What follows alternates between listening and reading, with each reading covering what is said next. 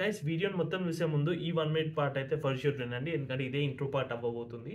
So ఈ intro పార్ట్‌లో మీకు అర్థమైపోతుంది మీరు వీడియో చూడాలా వద్దా అనేసి. ఇన్ కేస్ మీకు ఇంట్రో పార్ట్ ఎండింగ్‌కి వెళ్ళినప్పటికి వాల్యుబుల్ ఇన్ఫర్మేషన్ ఉంటుందో లేదో అనేసి డౌట్ ఉన్నా సరే you just skip this video of. In case లేదు బ్రో నేను వింటాను అంటే this is for you. And ఈ వీడియోలో వచ్చేసి మనం డేటా అనాలిసిస్ గురించి మాట్లాడుకోబోతున్నాం. డేటా అనాలిసిస్ ఎందుకు బ్రో? సో చూడండి గైస్, రీసెంట్ టైమ్స్లో గ్రాడ్యుయేషన్ కంప్లీట్ అయ్యి చాలామంది గ్రాడ్యుయేట్స్ బయటకు వస్తున్నారు అండ్ ఎవరికి జాబ్స్ ఉండట్లేదు. ఎట్ ద మూమెంట్ చూస్తే మీరు ఇన్స్టాగ్రామ్ రీల్స్లో చూస్తే మీకు అర్థమైపోతుంది ఎంతమంది జాబ్స్ కోసం పరిగెడుతున్నారు అని. అట్ ద సేమ్ టైం కొంతమంది వర్కింగ్ ప్రొఫెషనల్స్ ఉంటారు, వాళ్ళు చదివిన చదువుకి వాళ్ళు చేసే జాబ్కి ఎలాంటి రిలేషన్ ఉండదు. ఎగ్జాంపుల్ నాలాంటి వాళ్ళు చాలామంది ఉంటారు అనమాట. So at the end of the day అందరికీ శాలరీ కావాలి అండ్ శాలరీ కావాలంటే ఏం చేయాలి? ఆబ్వియస్లీ మంచి జాబ్ చేయాలి. సో మంచి జాబ్స్లో data analysis are data analyst role అనేది one of the job role అనమాట. సో ఈరోజు రోడ్ మ్యాప్ అయితే నేను దాని గురించి చెప్పబోతున్నాను అండ్ ఎందుకు చేయాలో కూడా నేనైతే ఒక ఇన్ఫర్మేషన్ ఈ వీడియోలో అయితే ఇవ్వబోతున్నాను. ఇన్ కేస్ ఇన్ఫర్మేషన్ మీకు కావాలి అనుకుంటే you just watch it. And if you are new here I'm welcoming you all to our channel. So hello all, I hope all are doing well guys. Welcome back to channel. Let's start up and let's dive into the video. Now coming to the main question, data science or data analysis ఎందుకు? చూడండి guys, ఒకటైతే చెప్తున్నాను, upcoming టైంలో కొన్ని రోల్స్కి సంబంధించిన లేకపోతే కొన్ని టెక్నాలజీస్కి సంబంధించిన జాబ్స్ అయితే బూమ్ కాబోతున్నాయి. దానిలో వచ్చేసి ఫస్ట్ వన్ మన ఆర్టిఫిషియల్ ఇంటెలిజెన్స్. మీకు ఇప్పటికే చూస్తున్నారు చాలా సెక్టార్స్లో ఏఐ అయితే వచ్చేసింది, ఆటోమేషన్ అయితే వచ్చేసింది.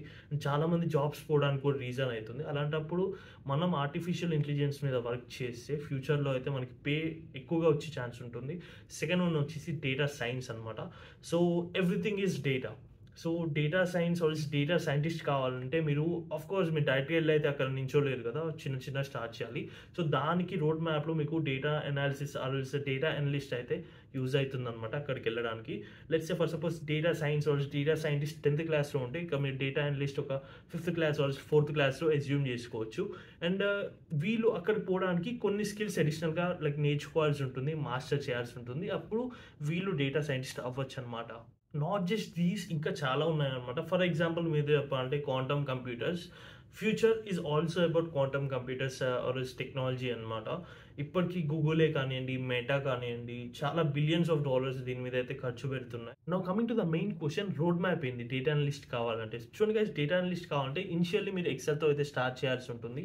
సో ఎక్సెల్ ఎందుకు అంటే ఎంత పెద్ద డేటానైనా సరే సింప్లిఫై చేయడానికి ఎక్సెల్ అనేది చాలా మంచిగా యూజ్ అవుతుంది. Using those formulas, we lookups, H lookups, index functions, match functions, లేకపోతే పైవట్ టేబుల్స్ యూజ్ చేసి అయితే మీరు డేటాని సింప్లిఫై చేయొచ్చు అనమాట. నో ఎక్సెల్ అయిపోయిన తర్వాత ఏం నేర్చుకోవాలి? సో గైస్, ఎక్సెల్ అయిపోయిన తర్వాత you can go with power BI. So power BI అనేది ఒక విజువలైజేషన్ టూల్ అనమాట.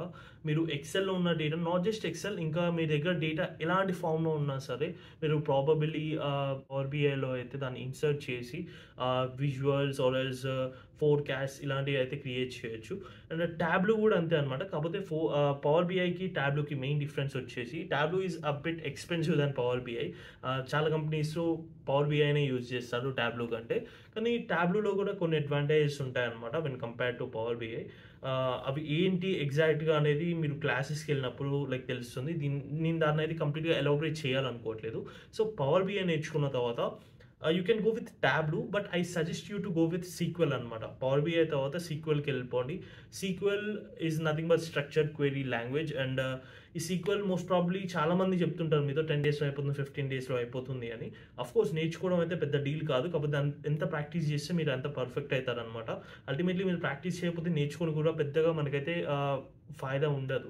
So I hope you understand here. ట్యాబ్లో నేర్చుకున్న తర్వాత పైథాన్కి వెళ్ళాల్సి ఉంటుంది. సో పైథాన్ అనేది ఒక వాస్ట్ సబ్జెక్ట్ అనమాట.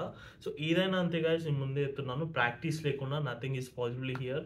మీరు ఎన్ని బుక్స్ రాయండి, ఏమైనా చేయండి, బట్ మీరు ఎంత రెగ్యులర్గా ప్రాక్టీస్ చేస్తే అంత పర్ఫెక్ట్గా ఉంటారు అనమాట. Course Python is a vast subject as I said. కాకపోతే మీరు కొన్ని ఇంపార్టెంట్ టాపిక్స్ అయితే దీనిలో నేర్చుకోవాల్సి ఉంటుంది ఫర్ బీయింగ్ డేటా అనలిస్ట్ అనమాట.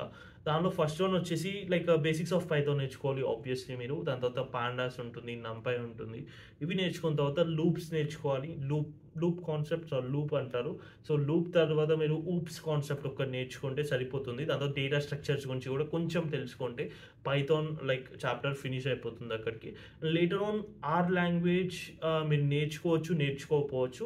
ఆర్ లాంగ్వేజ్ అనేది మీకు ఒక ప్లస్ పాయింట్ అవుతుంది అనమాట. ఇన్ కేస్ ఒక 10 మెంబర్స్ ఉన్నారు, 10 మెంబర్స్కి అందరికీ పైథాన్ వచ్చు, కాకపోతే ఆ 10 మెంబర్స్లో ఇద్దరు ముగ్గురికి ఆర్ లాంగ్వేజ్ ఉంది, ఐ మీన్ అడిషనల్గా పైథాన్తో పాటు ఆర్ లాంగ్వేజ్ కూడా వచ్చు అనుకుంటే వాళ్ళు తొందరగా సెలెక్ట్ అయ్యే ఛాన్స్ ఉంటుంది అనమాట.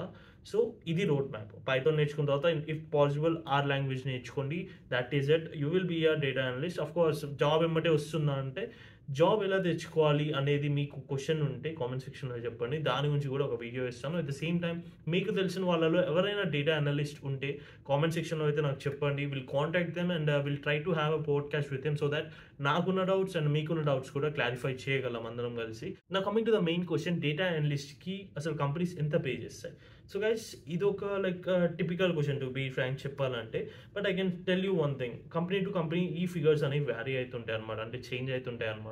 బట్ యూ కెన్ అజ్యూమ్ ఒక ఫ్రెషర్ విత్ మినిమం నాలెడ్జ్, అంటే ఇవన్నిట్లో మినిమం నాలెడ్జ్ ఉంది, వితౌట్ ఎక్స్పీరియన్స్ అయితే he can expect somewhere around 6 to 7 lakhs in and average, right? That two in a like normal company.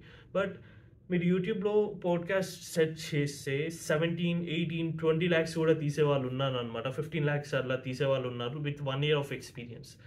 అంటే వాళ్ళు knowledge కూడా అంత ఆ లెవెల్లో అయితే మెయింటైన్ చేస్తున్నారు కాబట్టి అంత ప్యాకేజ్ అయితే వాళ్ళకి దొరికింది. It all depends upon your knowledge as well us in కొన్ని సిచ్యువేషన్స్లో కంపెనీని బట్టి కూడా అది వ్యారీ అవుతుంది. సో మీరు ఫ్రెష్ అయితే as I set 6 lakhs to 7 lakhs మీరు ఎక్స్పెక్ట్ చేయొచ్చు. That is all for this video. మీకు ఇన్ఫర్మేటివ్గా ఉందనుకుంటున్నాను. ఇన్ కేస్ ఉంటే ఎలాంటి క్వరీస్ ఉన్నా please do let me no in the comment section. And in case మీరు కొత్త వాళ్ళు అయితే as I said earlier please don't fight to subscribe the channel. And video ఇన్ఫర్మేటివ్గా అనిపిస్తే like చేయండి. That is all for this video. I'll see you in the next video. Until then, take care. Bye bye.